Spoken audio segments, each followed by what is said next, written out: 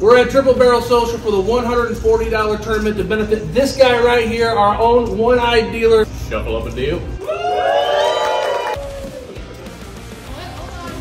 I'm worried about him. We got TV.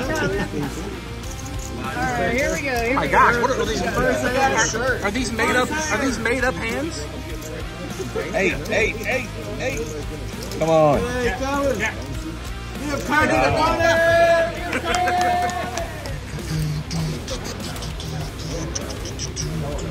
I'm coming for y'all. We're gonna call her. I'm all in and called on the first hand. It's like you're gonna be covered, so you're not out. Damn it. Oh my god, he's gonna cripple him and then I'm gonna take it. Right. He's like, even better. Hold on, I'm way ahead. You did not pull ace king. Oh, you're the worst, Charlie. Keep it low. Keep it low. Keep it lower. Pair the board. Oh, I had 9-10. I could have done it. You could have. I know. You haven't figured out by now that this tournament is to benefit one of the employees at Triple Barrel Social. You probably have to label your shoes left and right. You're probably about as dumb as a thumb. Our good friend Landon Michael Kirby, great dealer, having a little bit of trouble with his eye. And long story short, for whatever reason, his insurance company is laying an egg. And so we all got together and thought, well, you know what we could do is we could host a tournament that benefits him. And he's such a great guy. He'd do it for us. Let's do it for him. And that's what we're doing here. That's what this is. And so I sat down max late reg, try to win myself a little bit of money and also help my buddy in the process. Here I have a pair of fours, no idea what the action was leading up to this point, but doesn't look like a lot of whole money went in. So I'm going to go ahead and make the call with my pair of fours. We're going to go to a river card and hopefully, you know, like a spade doesn't hit or like a high card because you don't want, you know, have to make a tough decision. Well, it's a 6. It improves my hand kind of, sort of. It gives me a little bit of a higher pair, so jacks and 6s. Probably didn't make a difference. If I was winning before, I'm still winning now. I call his bet. He's got a bluff. I win the pot. I drag the pot. The pot comes to me, and I should also mention I have a bounty on these. It just feels really good to feel loved and to know that I'm supported by so many people and appreciated by all of them. I thought 67. We got 67 runners? Yeah. Oh, that was pretty good. I didn't know you were that popular. I didn't either.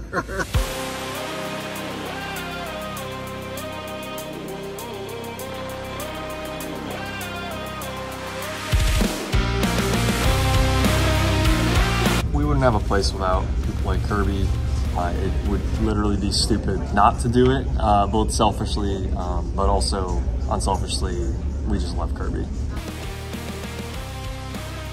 Like I said, I entered this tournament kind of late. We're already at the 1,500, 3,000 mark. And here, I'm going to butcher this hand real bad, kind of like how I butchered these graphics and you can't see my hand. Oh, there it is, pocket 3s. So I go ahead and check my option after these two fellas limp. We're going to go to a flop 3 ways, and it's going to come pretty decent there, 3, 6, 9. What I should do here is I should do the rope-a-dope strategy. You know, where I check, they bet, and I call. Instead, I do no roping. Instead, I do a lot of doping. I just go all in for 55,000. These dudes aren't going to call that giant raise. I need to bring them in. I need to, you know, I don't need necessarily a slow play, but I don't need to make it 54,500. You know, put a little feeler raise out there. Just make them think like, hey, he's just trying to steal this pot. Nah, it didn't work. They both fold because they have to. And easily plays itself. This young gentleman under the gun just shoves all in for 41,000. Basically allows me to play perfectly. All I gotta do is look at my hand. If it's a good one, I can play, and if it's not, I can just throw it away. Well, I tell him, like, hey, if I have 2 of these, I looked at the 10 of clubs there. So if I got 2 of these, I'm gonna call you, and I do. I got the 10 of hearts, so we're gonna run one out. And you know, normally I don't run well in these situations, but this is my club. You know, the fix is in. No, I'm kidding. I just happened to win this pot. Get your mind out of the gutter, you scumbags.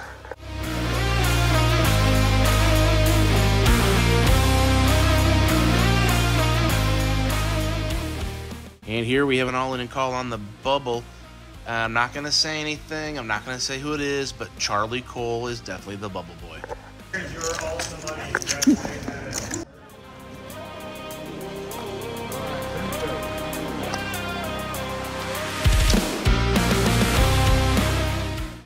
Well, wouldn't this be just a great time to look down at a good one?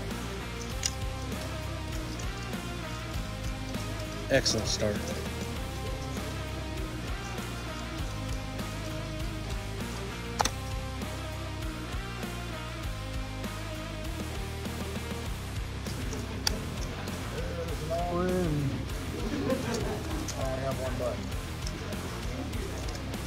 I'm all in and called. The bounty is in play.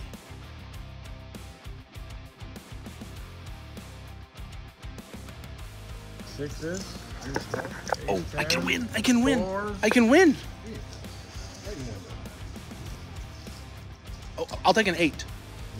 8. Oh my gosh. Ace, 10, 8. You're the fucking worst. Look at you. Look what you've done. Look what you've done. The anticipation is over. If you love poker and you're looking for a unique place to play with fellow poker enthusiasts, let me introduce you to Triple Barrel Social. It's a brand new club that is for the poker player with memberships that range from daily to annual. Memberships include access to poker games like No Limit Hold'em and Pot Limit Omaha, a variety of stakes for all budgets, as well as on-site amenities including darts, billboards, snacks, and more. Go to TripleBarrelSocial.com for membership and upcoming tourney details. Triple Barrel Social, ran by players for the players. My buddy Dave is starting a new business called A Speak Easier. You heard me right. If you want more information, check out his Kickstarter. There's a link in the description box below.